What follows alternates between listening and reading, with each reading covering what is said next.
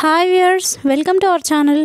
Friends, గ్రామ సచివాలయ ఉద్యోగాల్లోని classes సిరీస్లో భాగంగా ఈరోజు 9th క్లాస్ అందించబోతున్నాను. ఇంతవరకు మీకు 8 క్లాసెస్ అందించాను, అన్నీ కూడా ప్లేలిస్ట్లో ఉన్నాయి.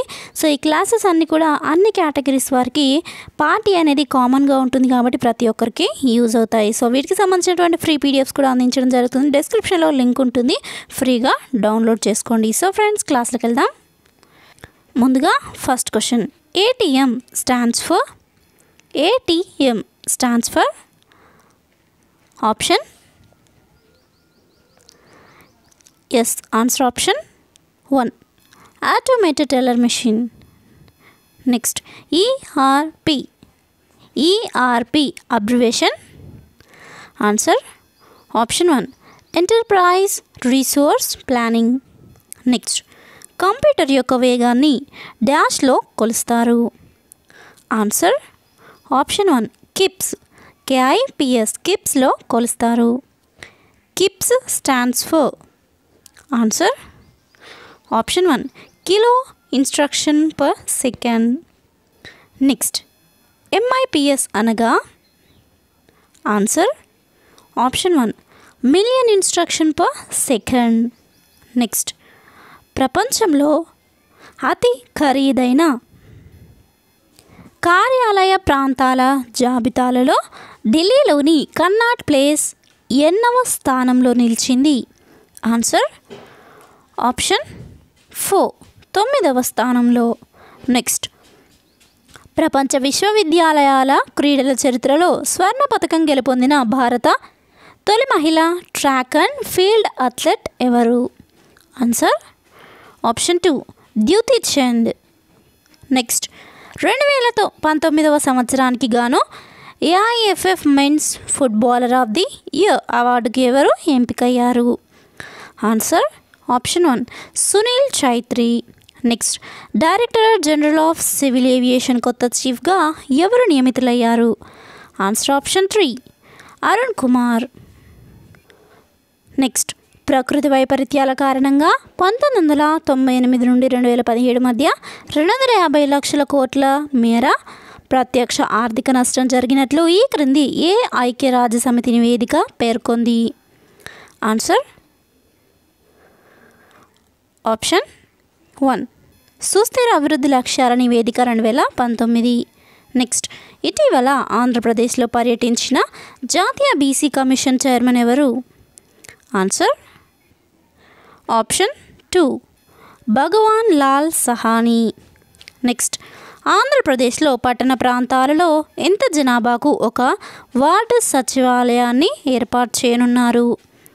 Answer option 4, 5,000. ఆంధ్రప్రదేశ్లో పట్టణ జనాభాలో 5,000 జనాభాకు ఒక వార్డు సచివాలయాన్ని ఏర్పాటు చేయనున్నారు. నెక్స్ట్, ఈ క్రింది ఏ సంస్థకు చెందిన శాస్త్రవేత్తలు కార్బన్ డయాక్సైడ్ను ఇంధనంగా మార్చే శక్తి గల బ్లాక్ గోల్డ్ను అభివృద్ధి చేశారు? Answer option 1, Tata institute of fundamental research. Next, Dubai ప్రభుత్వం యొక్క శాశ్వత పౌరసత్వము గోల్డ్ కార్డు పొందిన తొలి ప్రవాసీయుడు ఎవరు? Answer option 3, Lal Samuel. Next, మానవ శరీరంపై సంపూర్ణ అవగాహన కోసము కేంద్ర ప్రభుత్వము ఏ అట్లాస్ను ప్రారంభించింది? Answer option 2, Manav. నెక్స్ట్, ఇటీవల ప్రపంచ వారసత్వ ప్రదేశంగా ప్రకటించబడ్డ ప్రోసెక్కో హిల్స్ ఏ దేశానికి చెందింది? Answer option 3, Italy. నెక్స్ట్, ఏ పథకం క్రింద భారతదేశం మొత్తము 35 కోట్ల LED లైట్ ఎమిటింగ్ డయోడ్ బల్బులను పంపిణీ చేశారు? Answer option 4, Unnat Jyothi by affordable LED for all UJALA Ujala. Unnat Jyothi by affordable LEDs for all. ఈ పథకం క్రింద భారతదేశం మొత్తము 35 కోట్ల LED బల్బులను పంపిణీ చేయడం జరిగింది. నెక్స్ట్, భారతదేశము మొట్టమొదట జన్యుపరంగా తయారు చేసిన టీకా మందు ఏది? ఆన్సర్ ఆప్షన్ 3, HBV టీకా మందు. నెక్స్ట్ మైక్రోలైటిక్ రక్తహీనత దేని లోపం వలన కలుగుతుంది? Answer option 1 పోలాసిస్.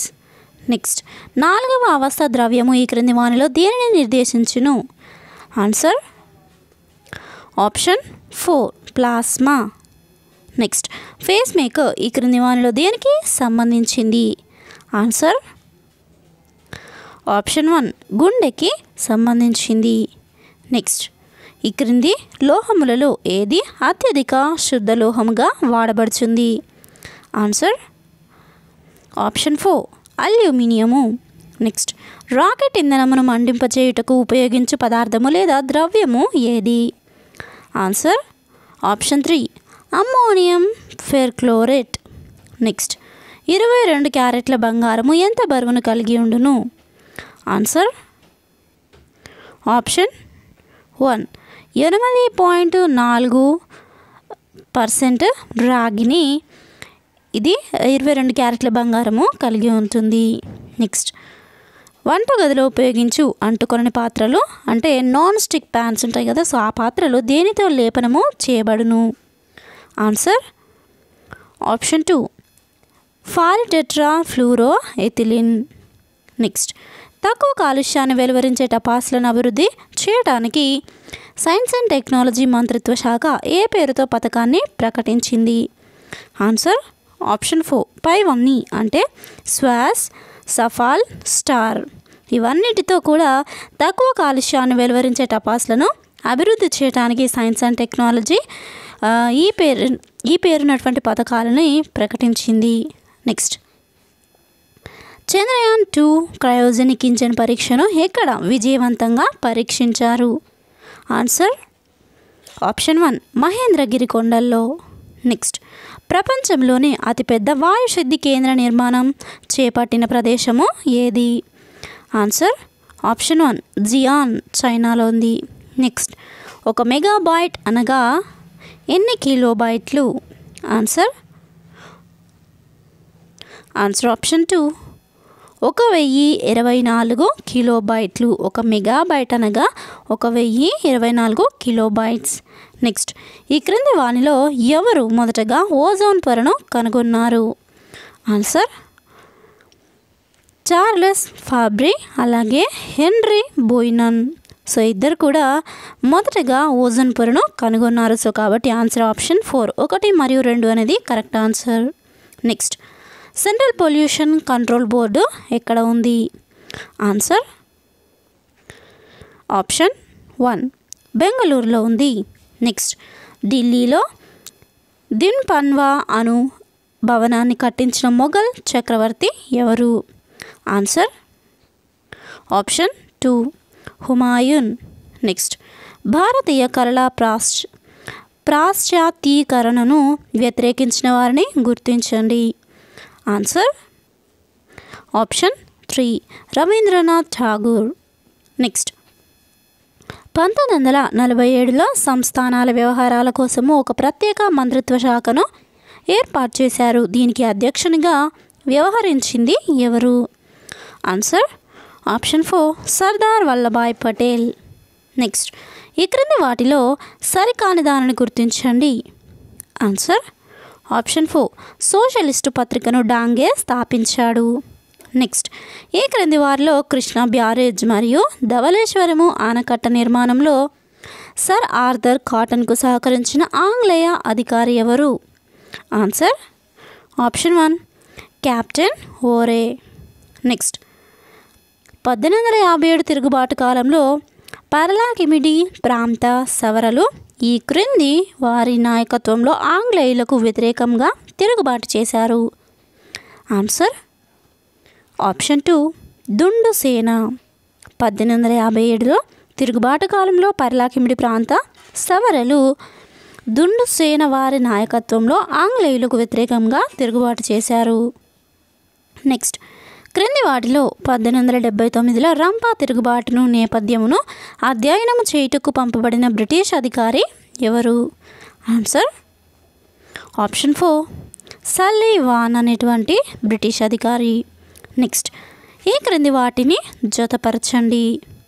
సో మనకి 4 వాక్యాలు జతపరచడానికి ఇవ్వడం జరిగింది.